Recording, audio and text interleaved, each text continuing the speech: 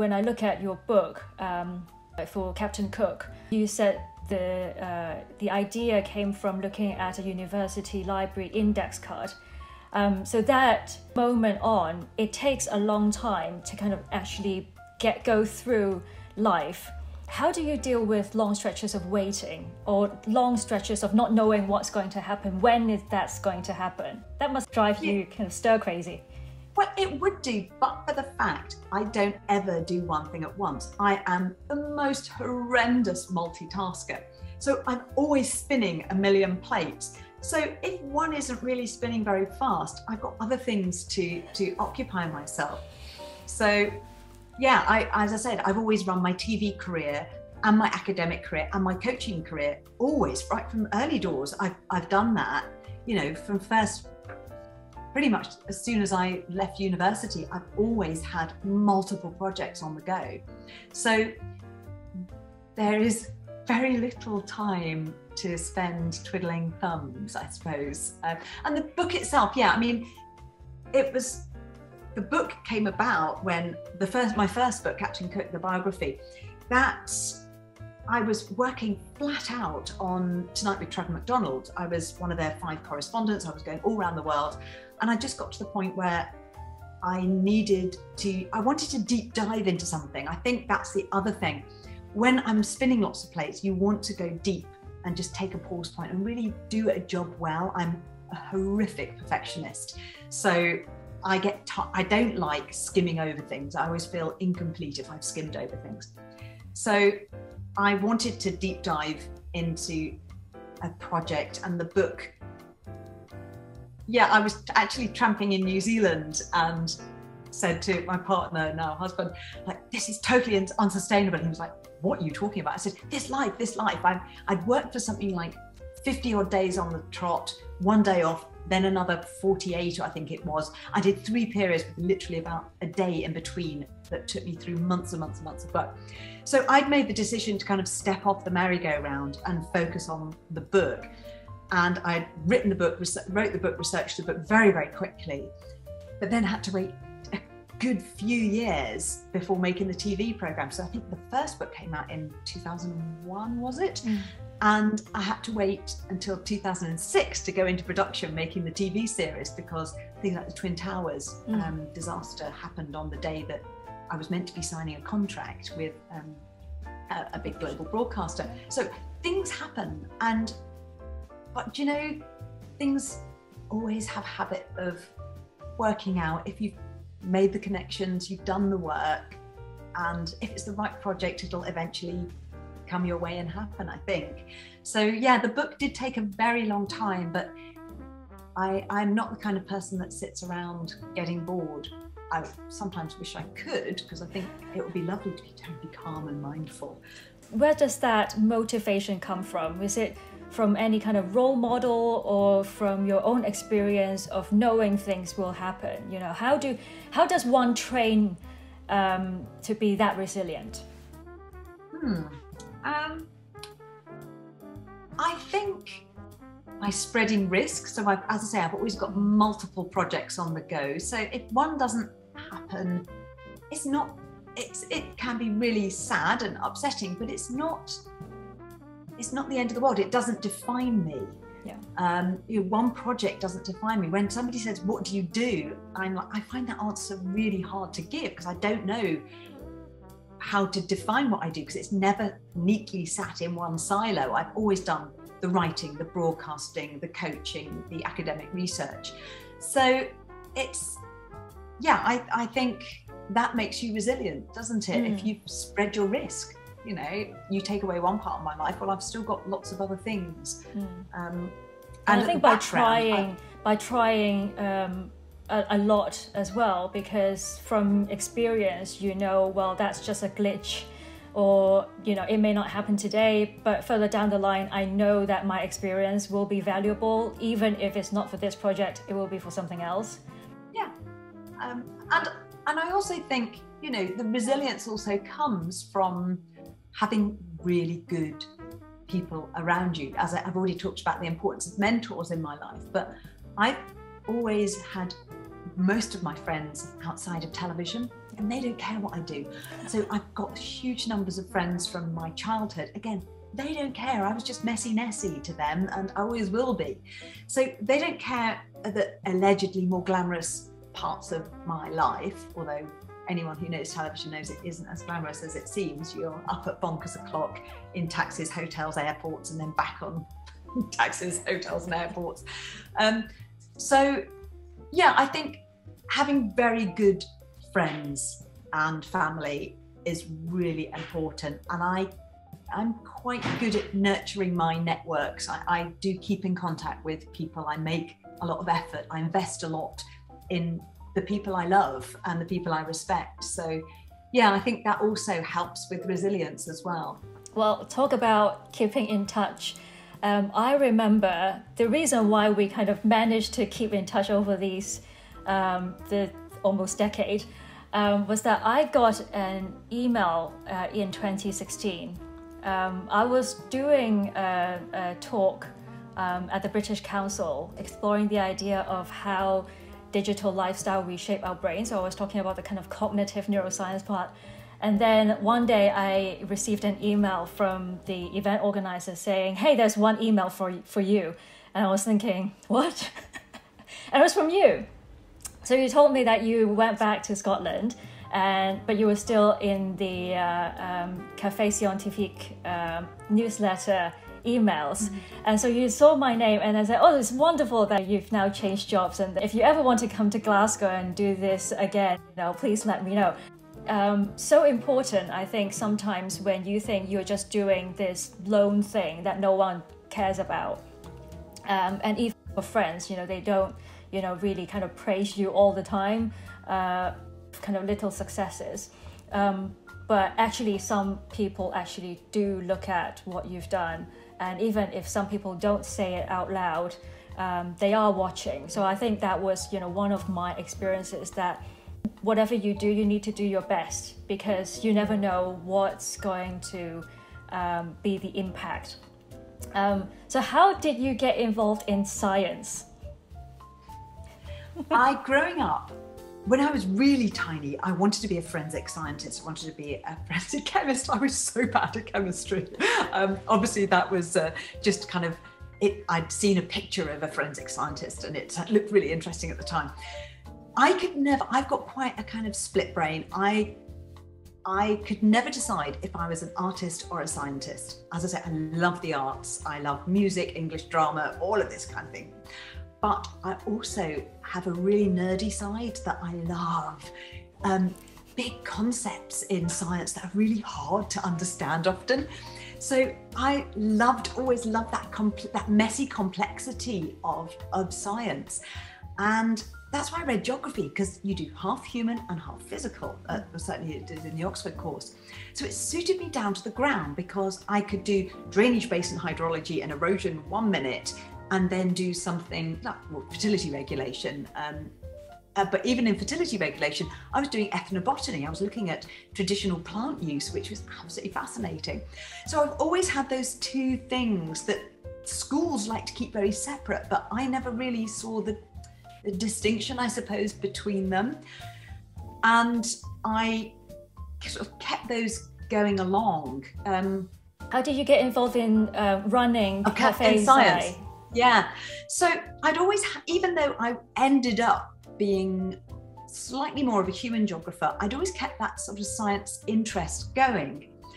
And I ended up being a science correspondent when Channel 5 started up, and met this absolutely brilliant guy who was one of my few male mentors, a guy called Duncan Dallas. And he lived opposite a wine bar. He was brilliant. He had one genius idea a day. He would turn up to a 6-week edit with literally a piece of paper this big with a few notes scribbled on it. He held it all in his head. He actually was a chemist by background. And he decided that what we needed, it was during the era of Frankenstein foods, genetic modification and, sort of science and the public, and BSE, that's the other thing. Scientists and the public were getting further and further apart. So Duncan was like, well, what can we do to bring them together? I know, I'll just run a science cafe in the wine bar opposite my house. So I think the first one he had was Oliver Sacks, you know, the internationally acclaimed kind of, you know, scientist who would, you know, the man who mistook his wife for a hat and all of this kind of brilliant guy. And he came along and he was a friend. I think he was his children's godfather, actually. And I think he came along and just stood there and did a little 20-minute introduction. Then we had a question and answer session. And I was lucky enough to be at that cafe. And I was blown away by the potential of, I suppose it reunites, doesn't it? The intellectual interest area, but with that performative, interactive, social, lovely, warm exchange of ideas from the public. And I logged that, and I always wanted to set one up. So in 2004, I eventually set one up in Glasgow with a colleague of mine, and that's still running today. I was hosting it last night. And then when I went to Hong Kong, I was like, I'm really intellectually a little bit bored. I need some ideas. I need something happening. So I got together with a group of people, a couple of women from my book club, and a fantastic guy from the museum who I'd got to know through my mappy, nerdy kind of little community. Lovely guy, brilliant. Another like brain the size of a planet, this guy. And we set up the one in Hong Kong. And then when I came home, they continued it. I think it's changed now to another group of people running it, but it's still going strong. And I just think that's such a gift that Duncan Dallas had given the world, really. There are hundreds of Café Scientifiques all over the world now. And during lockdown, because we're all virtual, it's been great because we've all hopped in and out of one another's cafes. And I've made, again, some really lovely friends across the world doing this. And you don't get paid for it. It takes up a lot of time, but you know, it is so worth it. And it keeps me invested into ideas in science, which is what I really love. So yeah, I will never let science go, even though I'm kind of an accidental scientist, because really I'm a fake scientist, because geographers, I don't think anyone really sort of respects geographers as real scientists. No, I think because it's great to kind of not think about these two worlds as something very different. The kind of art side and the science part. And I actually read a little bit of your thesis. And I put, good Lord, you must be after my supervisor and me, and maybe the examiners. You're probably the only one who has. I downloaded it from the University of Glasgow, and I particularly like your guess what, research objectives. And I like it how you said in that section that one of your methodology was to construct and interrogate the publications that were archived at the time of Captain Cook's voyages. And I like the word that you use, interrogate, which is very powerful, and for academics is acceptable and even kind of deemed necessary to do that. And actually in science, I was working on next generation sequencing, and we actually had that term, interrogating DNA sequences, as a technique. So no one is going to think that scientists are going to waterboard DNA or RNAs. But when you use that in kind of other contexts, it becomes a really hostile word to say.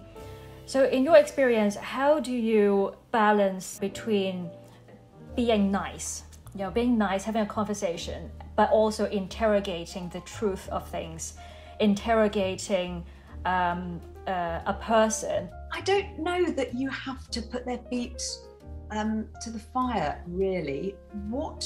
When I was interviewing people, my skill as an interviewer is to get them to open up of themselves, but for also me to be reading all their body language, listening to the verbal language, but also just reading everything that's going on, to construct meaning, to try and interrogate the whole presence. So somebody can say, I'm really confident, but from the body language they're not. Or, of course I did that. And they didn't. And so really, it's that very complex ecosystem that I am absolutely at home in. Incidentally, what I would say is everyone should be a geographer, because they're exactly the skills we need to understand this very messy, complicated world. We need a kind of systems approach. You can't do one thing in isolation, whereas science does try to do one thing in isolation to make that rigorous, but we kind of, you know, need to build lots of different things all going on at once often. So in terms of interrogating people, I think, well, I'm a perfectionist and I'm very tenacious, so I don't give up. But also I have a variety of skills that I can draw on, just from, I suppose, some of it just my basic personality, but some of it just from 30 years, can you believe 30 years of interviewing people professionally. So you just learn to read everything that's coming your way, you know, by sound, by visuals, by mood, by atmosphere, literally everything. You're picking up so many clues. So you don't need to stick people's feet in the fire. You need to often just actually stand back and let them venture forth with their, what they say consciously, but also what they're saying unconsciously. I remember meeting you, I think, for, again, the Selden Map in Hong Kong. We met at a coffee shop in Central in Galleria, and we were told that you had 4 children, all boys, at a young age. And then you just kind of walked in with this kind of sleeveless red dress in the summer, red hair, and I thought there was this princess from Brave, the cartoon and animation, just kind of come out from nowhere. But it's just kind of such a kind of different image in our mind from someone who is a journalist, who is a broadcaster, but at the same time a mother, moved to Hong Kong for a couple of years. How did that experience change you, if at all? The Hong Kong experience? Yeah.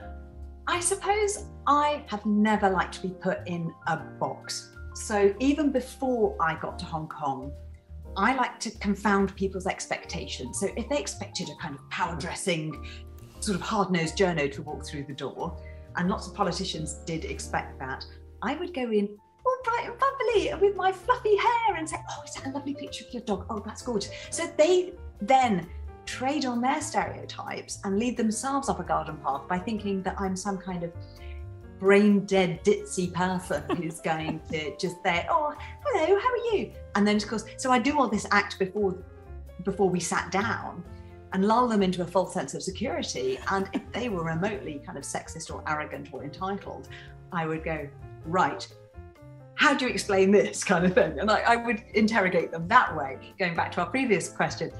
But in terms of Hong Kong, it was weird because I had just had my 4th child. He was literally just 4 weeks when we emigrated. And I'd always worked all the way through. I literally gave up work. I was doing a Radio 4 history series called Making History, and we finished on the Friday, literally the Friday night, and flew out on the Saturday. So I had gone from being a working mother, like a really bonkers hard working mother, to going to Hong Kong. I didn't have a job. I was officially known as a trailing spouse, which is a ghastly, ghastly title, isn't it? Well, in Hong Kong, we probably think of you as an expat tai. So you do nothing and just do kind of like many paddies. Yes, I don't do the spa treatment. I don't do the champagne and spa lifestyle at all. So I got to Hong Kong and thought, I'm going to make the most of this. Oh my word, 6 weeks later, I walked into RTHK with my CV printed out in a Polly Pocket saying, can I have a job, please? I was rough. I was the world's worst expat. I really was the most appalling. Give me a job, give me a job. Yeah, so I didn't get my house interior designed. I had bonkers children that just created chaos wherever they went. I didn't dress right. I realized the first day I took my then 2-year-old to number 3 child to the nursery, I turned up in jeans, trainers, a fleece with vomit, baby sick from the baby over the shoulder. And as I got out my car and put the baby over my shoulder to walk the other one up the steps to nursery. I looked around and there was, no kidding, a lady in gold high heels and a silk dress holding the hand of this beautifully tidy child. And my kids kind of still had snot in their hair, bits of breakfast cereal, you know, it was like, yeah.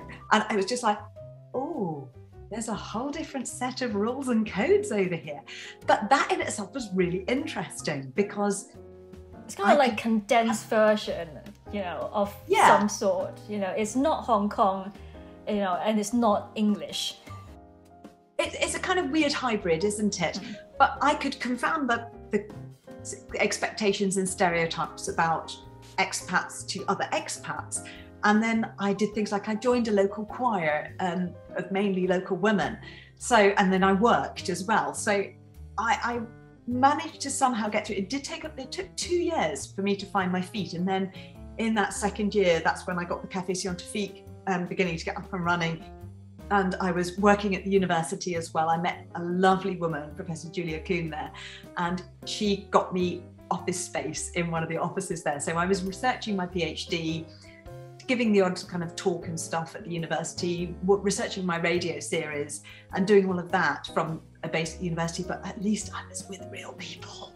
I was the biggest failure as a glam tie-tie expat. I can't do spas. I don't spend all day tennis. Obviously. I did learn to play tennis. I played tennis as a child, so I love playing tennis. But my instructor, a Chinese man called Andy, he was like, oh, you're very aggressive on the tennis court. I'm like, yes, I am. I love it. I want to exercise. I want to get better. So I think he was used to kind of expat ladies. It's just on the way to afternoon tea, you know, you just kind of hit a few balls. No. It's not a sport. It's a social gathering. So Hong Kong was really good, but what it did teach me was I don't fit in a very conventional glam life. I like getting my boots dirty. So when we came home, I always used to say when I came home I could breathe. I live on a farm. I like the countryside and I miss those open green spaces that are so important to me. I mean, sort of, you asked me to send you some photographs of things, and it was so funny looking. I'm not in any of my family photographs because I'm always the one behind the lens, so I almost don't exist. My children are going to think, or my grandchildren, if I ever get any, will think that I did not exist. I was entirely absent from my children's life because I'm always behind the camera. But when I was looking through them, all of my photographs are of hiking, walking, climbing. I love sort of serious hiking in the mountains. My kids, I've got so many pictures of them. I've probably sent you some for selecting, that of kids like, oh, she's dragged us up yet another mountain. We emerged out of lockdown and I took my kids climbing in the Tatra Mountains in Poland instead of lying on a beach, and they weren't very impressed. And then sort of this summer we went climbing in Scotland. We climbed up Schiehallion, even with the little ones can manage it, they're fine. You just feed them lots of sweeties along the way. Thank goodness for Haribos, is all I can say. But yeah, if you get into a good conversation, you're walking, you're climbing, you're chatting, you're looking around, taking photographs, having fun, laughing, or singing. There's a lot of singing goes on in our house where my kids are... Are they the kids? That was baritones. That was actually the man who last night discovered one of my children's school bags on a train at 11 o'clock at night. How do you manage doing all these things at the same time? So what are the practical? Okay, practically break it down for us. Okay, so I normally wake up early. I'm a horrible insomniac, so I'm normally awake 5-6 o'clock. I try not to get up always at that time, but that's often the time that I get peace and quiet. But you sleep so late. I messaged you at 1 a.m. and you're still on or something. Yeah. I'm not a great sleeper. Never have been, actually, to be fair. And I'm a real night owl. The trouble is now I'm also a morning person as well, which doesn't really work so well. But I like to be busy. I need headspace, and for that I need silence sometimes. And that I get my headspace in the wee small hours of the morning or the early hours of the 5, 6 o'clock kind of thing. So that's how I think I manage time. I just don't really sleep that much. And do you have lists of things to do? Oh, if I could show you my kitchen now. So during lockdown, I've got these big walls covered in perspex that we write on. And I had a big board, it's still up now actually, it's called Evil Ness's Homeschool. And I had like a boot camp regime for my children.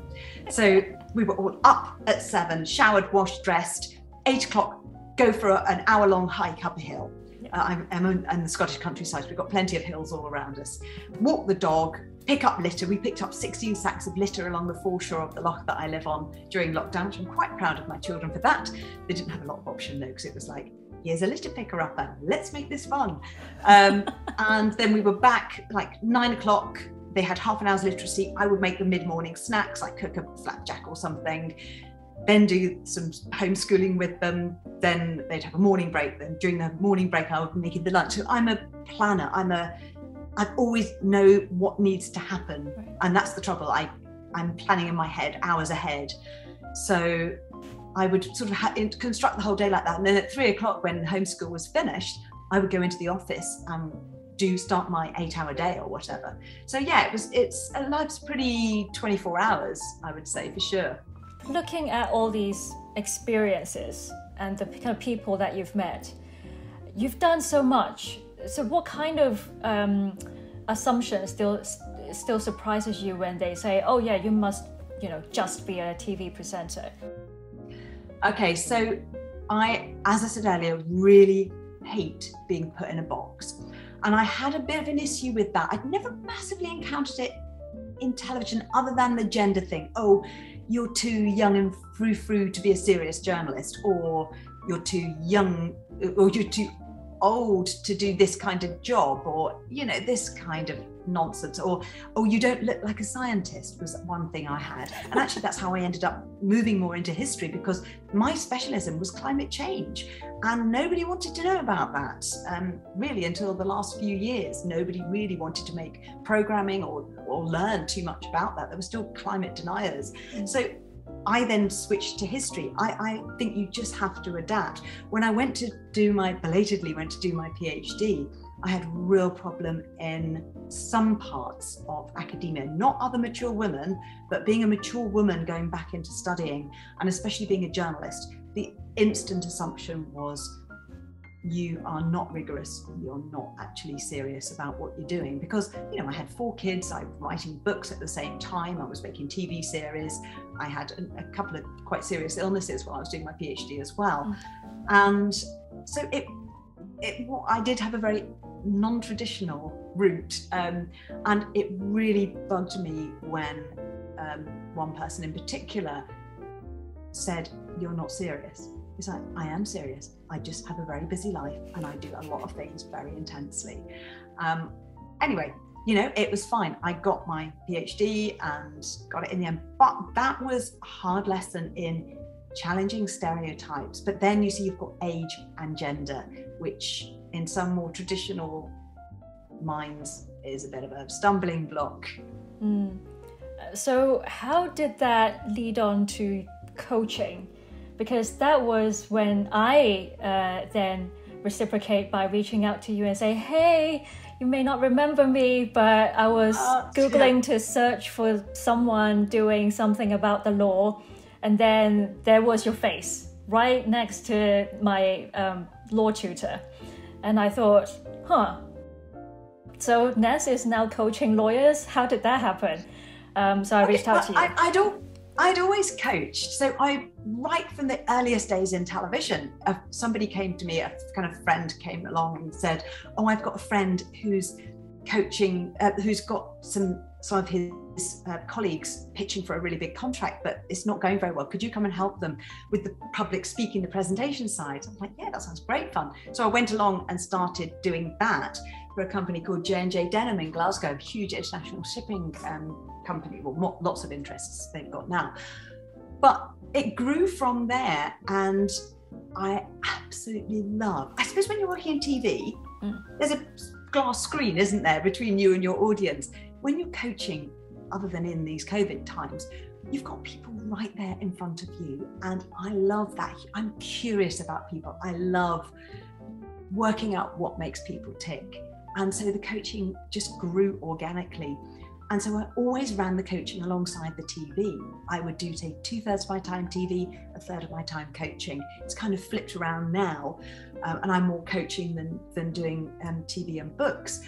But the coaching with lawyers came about because I was back at an old university reunion, met one of my old rowing friends from my year at college. And I asked her what she was up to. And she said, oh, I'm running a legal training company, keeping people up to date on advances in the law and things like that. And then she said, what am I doing? So I said about the TV and about the coaching side. She was like, oh, I could really use somebody to do the communication skills side of things. So I was like, well, yeah, let's talk. And so we started talking, and then we realized that actually I could do a lot of the stuff that she was needing. And what I didn't know to do then, I learned how to do the more kind of legal end of things. And it's really fascinating. You're working with phenomenally smart people who learn very quickly. So as a coach, it's a joy to train and work with these and coach these people, because they're all very, very smart and they learn very quickly and they want to be swift and efficient. And I love working in, like, we need to get this done. We've got an hour to get this done, or we've got 2 hours or 3 hours to get this done. Let's just do it. So what are the kind of things that surprises you when smart people, like the people that you coach, still have this kind of obstacle in their head and go, oh, I didn't know that, and suddenly it goes ping? You know, are there moments when you think that must be kind of quite obvious to you why your communication is just a little bit short? I have had the privilege of, the downside as well, of having had a career where I have had to sit down and not just look at myself, but assess myself. If I had done an interview that hadn't gone very well, I would look back and think, what did I do wrong, and learn from it. But that's a privilege that not many people have, this continual learning, development, kind of lifelong learning in its essence, really. Most people do a job and they don't have that opportunity to look in on themselves performing. And so what my job is to be that second set of eyes and say, hang on a sec, this was really successful because, but this diminished your impact because. And what I love about the impact coaching is it's not rocket science. Lots of people haven't connected the dots before, but when you say people, just try this and it works, it's like, oh my word, it's so easy. But it's just having somebody say, you try this, and you can't get it from a manual because everybody is different. Everybody needs adjusting in slightly different ways. So last week, the week before last, I was working on my first residential post-COVID, and I had 10 fantastic people, but every single one of those 10 people was very different with very different needs. So what I'm doing is sucking up a huge amount of information from them and then tweaking them according to what they need, not just a kind of cookie cutter approach. You've got to work in this dynamic system, this ecosystems approach that I was talking about earlier, where everything influences everything else. So you change a few things and suddenly the whole system lifts and becomes much more efficient. So what are you working on lately?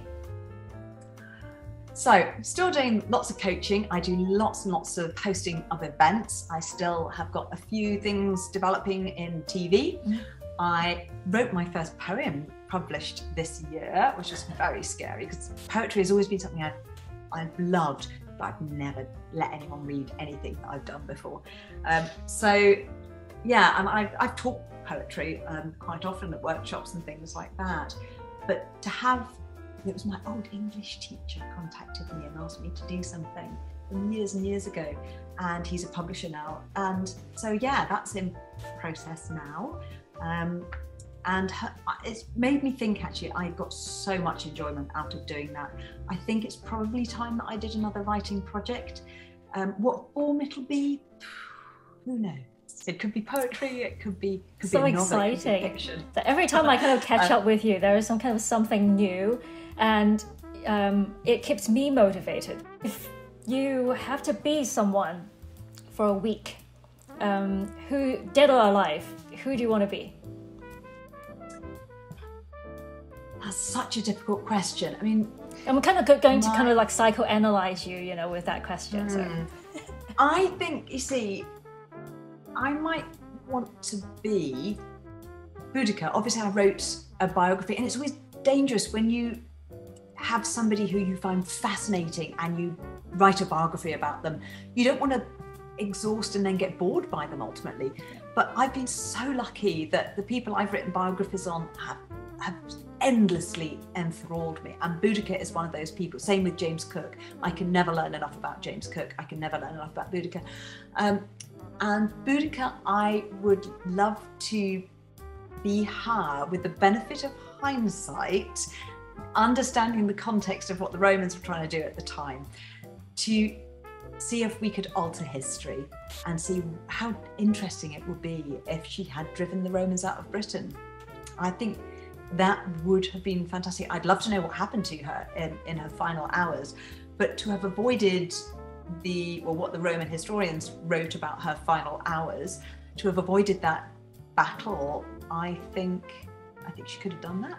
And I think, wouldn't it be interesting to kind of run a what if version of history? So yeah, I'd love to do that. I would have loved to do that. Well, I'd love to see what you're going to do next. So thank you very much, Ness, for speaking so frankly about your experiences. And I am very sure that you are more than just a TV broadcaster. So thank you so much. Thank you, Mimi. It's been a real pleasure.